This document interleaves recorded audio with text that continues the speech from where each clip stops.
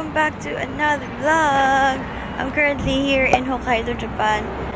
Fresh from YTFF. This is like 2 days after YTFF and thus the eye bags. It is 8:32. Ang flight namin is 1:50 AM kanina.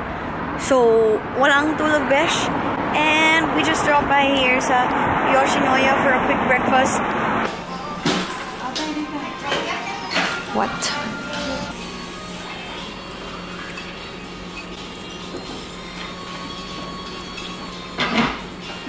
We found this place where you can DIY your music box. Ito yung napili ng sister ko, yung sa Kimi no Nawan.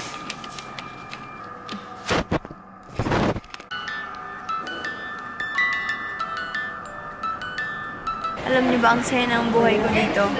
After months of traveling, ngayon lang ako nag-travel with my parents. I got zero cash.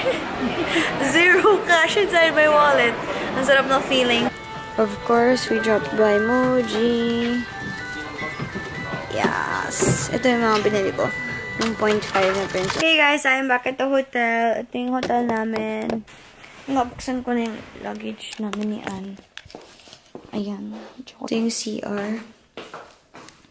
Ito yung makeup ko. Ito yung skincare ko. Tingnan nyo. Since parang puro blue yung skincare ko, bumili ako ng bagong For You na blue. Nag-order ako ng bagong ganito. Yung parang mas malaki. Share ko yun sa inyo pag dumating na. Pero hindi pa dumadating eh. Pero in-order ko na siya. Ayan. Tapos, mga bagay-bagay dyan. I brought my DUPE na body wash, lavender, tsaka Dio din na lavender. Bagong line nila yun. Maganda. Hey guys, this is the next day and it is 7 AM. I hate this feeling a lot. I hate it when I travel and then I don't get enough sleep. Anyway, now I have to force myself to get up and take a shower.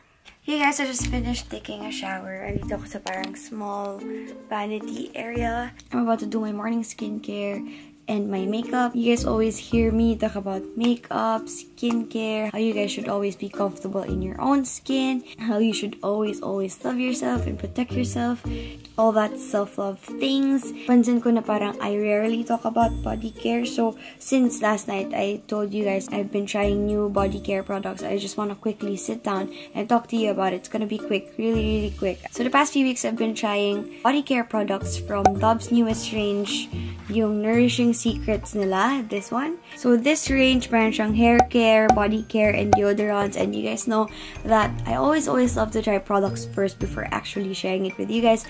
And these products that I am using are the ones na talagang nag-work for me. And thus, I am sharing it with you guys. But you guys could check out the other products as well. So, the 3 key ingredients of this range is lavender, pink lotus, and coneflower. So, ako yung ginagamit ko is yung lavender. Before pa, I've been a fan of lavender because of my mom. Ako, gusto ko yung amoy ng lavender. I feel like it's very soothing and calming. So, the 2 products that I'm currently using, grabe, ang gaan na nito, the Relaxing Ritual Body Wash and the Calm and Soothe with Lavender and Rose Scent 48-hour antiperspirant with 0% alcohol deodorant from DUPE. So, it looks like this. Ito yung with lavender na ginagamit ko. You guys know that my skin could be really sensitive and thus it took me a while to try this and share it with you guys. Kasi sometimes, syempre mabango to eh. It smells so good. It smells so good. It's like a spa in a bottle, and when you use this inside the shower, sobrang soothing and calming ng feeling niya. The scent naman is not that strong. This one worked really well for me. Sobrang relaxing ng buong vibe when you're taking a shower, and I don't know about you, but when I take a shower, I really take my time. It's my time with myself. Sometimes nagbe-brainstorm pa ako inside the CR. It leaves my skin smooth naman. It doesn't dry my skin. So, sobrang nagustuhan ko to. Oh, my mom's calling. Feeling niya siguro. Hindi pa kami gising. Hold on. So, next one is this deodorant from the lavender variant. And this one, I started using this way before I received this. Because this one, I received this in the PR package. But this one, I got this for myself. So, ayan. As you can see, I got it for myself. I think I got this from landmark sa Trinoma. Ito, matagal ko na itong ginagamit. I started using this when I started rehearsing for YouTube Fan Fest. The reason why I bought this is because, personally, I don't use deodorants. I don't use deodorants kasi hindi ako pawisin na tao. But when I started rehearsing for YTFF, pupunta kami sa mga studios and ang tagal namin doon. Siyempre, pinapawisin kang init-init.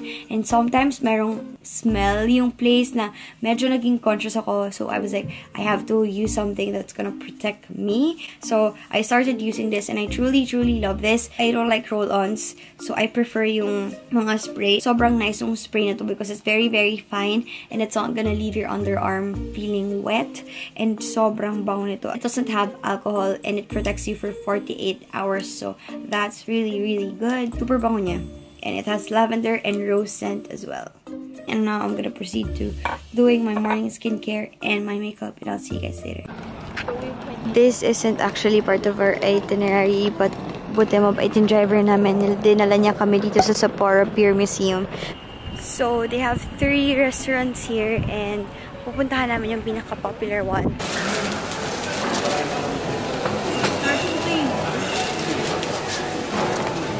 Of course, I asked for onions.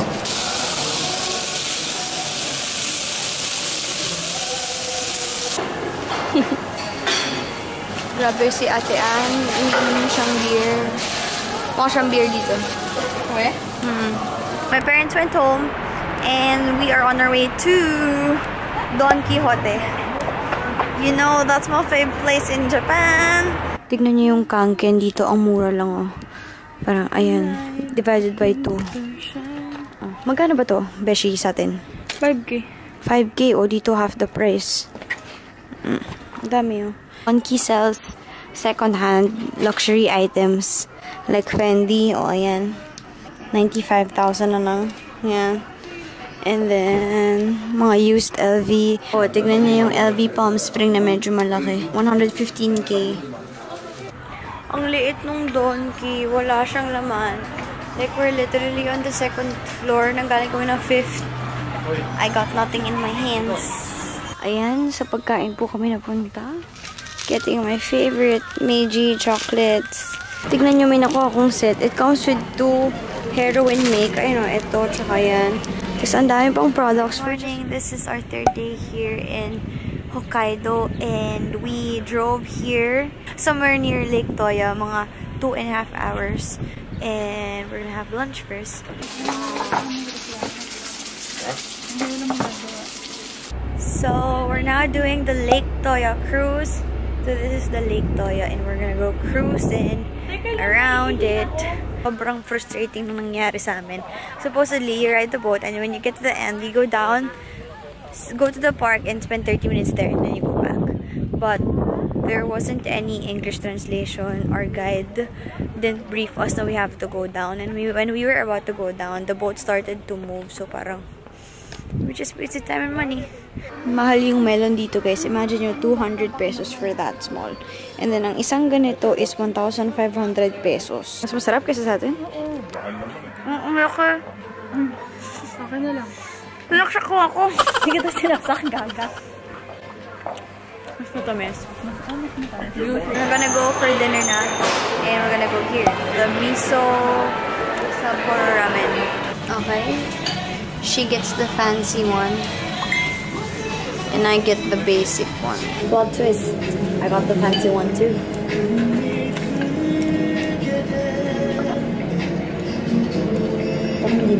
This is the next day. And today is our last day na may tour. And alam ko medyo ngayon yung highlight ng tour kasi ngayon nasiksik yung mga magagandang places talaga.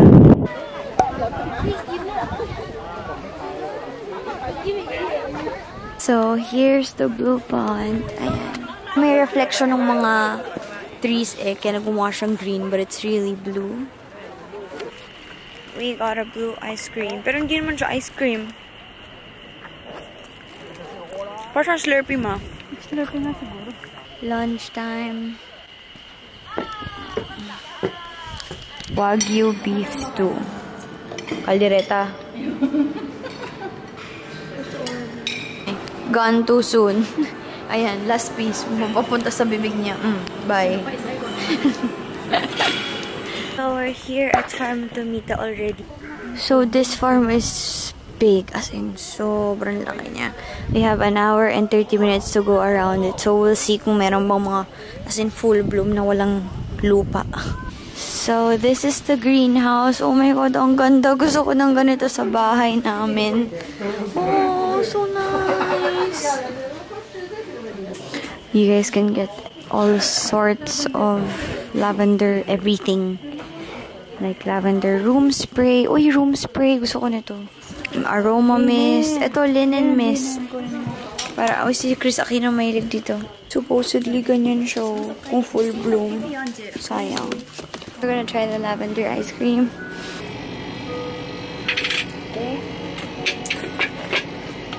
Oh my God. Weird, no? It's like you're eating perfume. We went to McDo and tried the ebi burger. Saan ko ba ito na-try? Sa Osaka.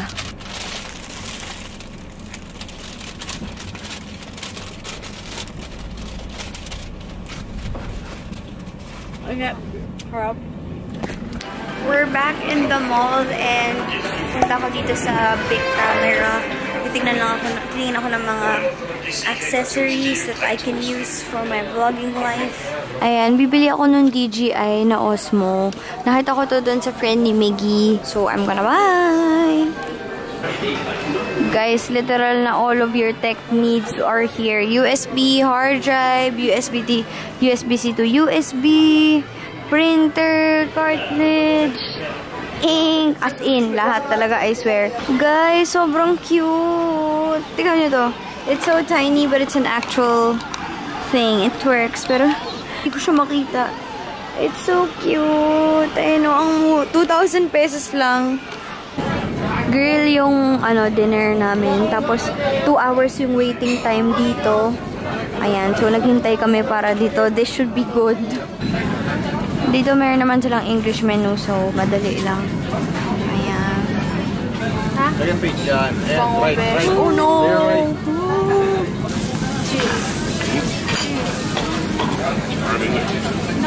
Sorry, hindi na ako naka-vlog kasi gutom na ako. This is the printer. This is 1,500. Dude, you told me to vlog, but you're so noisy. It's 1.5 thousand. 1.5. So what you do, you just scan your phone, tapos lumalabas siya as babe? Polaroid. Oh, tingnan mo, tingnan mo kung gaano siya ka-social. Ginawa niyang patungan yung aking, oh, it's coming out! Ay, ang ganda! Ito na siya, pero it's pa-develop pa lang siya. Morning! This is our last day here in Hokkaido and we are out for breakfast kasi hindi na namin inabutan yung breakfast hotel. We've been seeing this parang ramen place pag dumadaan kami. So, ngayon nakapila kami. This is what I ordered. Soy sauce ramen. Let's eat!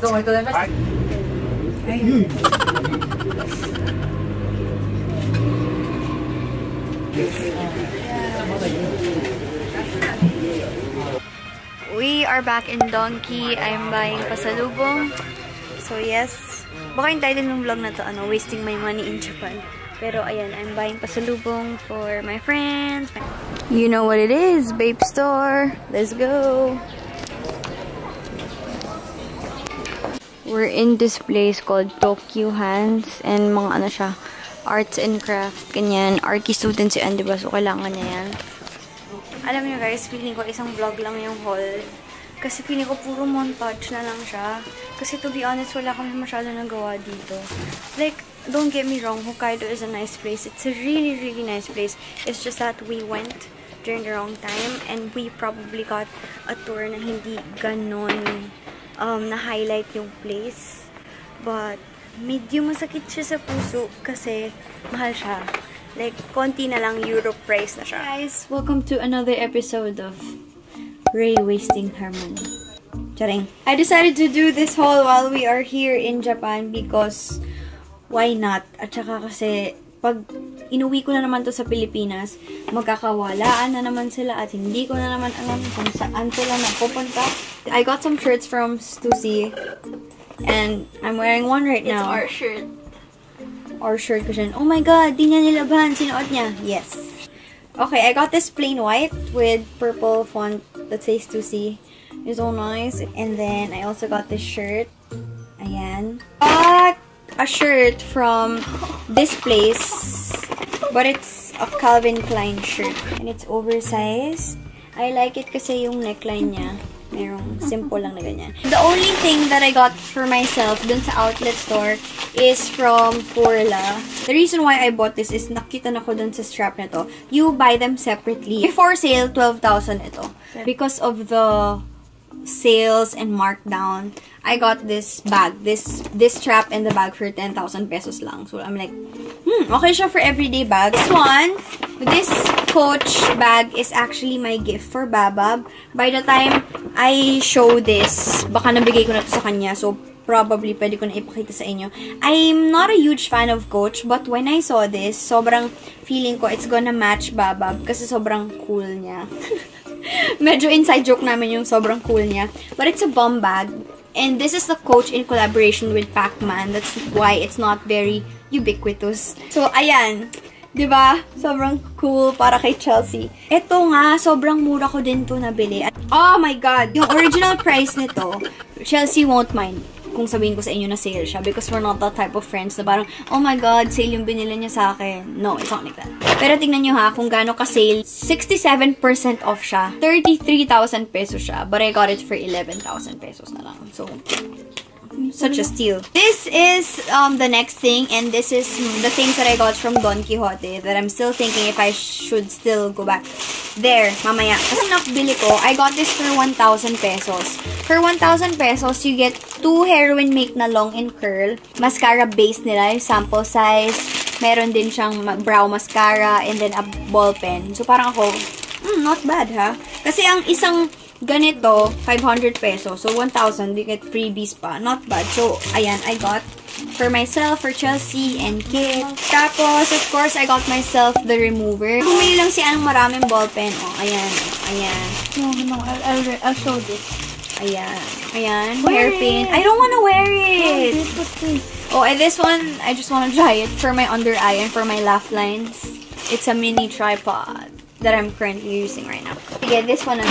This is from BIC camera or Big Camera. It's everywhere in Japan and it's a store full of how do I explain? Appliances, games, toys, cameras, and all. We also got a. Tell them how much. This is 350 pesos only. Sa Shopee, mga 600 to. So, if you go here and you like disposable cameras, go ahead, mag-hoard kayo. So, baka nga mag-donji pa tayo mamaya. My sister bought this because she was asking me to buy her the Instax na nagpiprint. And I was like, no, that's way too expensive for a printer. And we found this. This is 1,500 pesos only. Scan niya yung phone mo and then it prints out na para siyang Polaroid. It works. It works. For 1,500 pesos, it works. See? We got 6 more. For my friends, my cousin, ganyan, sa friend ng nanay ko. Ayan. Binili ko. Siyempre, kailangan namin bumili ng mga film. Kasi ganito yung films na kakailanganin nyo. Black one and the pink one. And I'm super duper happy because I was able to buy myself the DJI Osmo Pocket. Una ko tong nakita kay my labs, yung boyfriend ni Chinky, si Ashley, nakaganito. Okay, your laptop is gonna fall. Dito, left.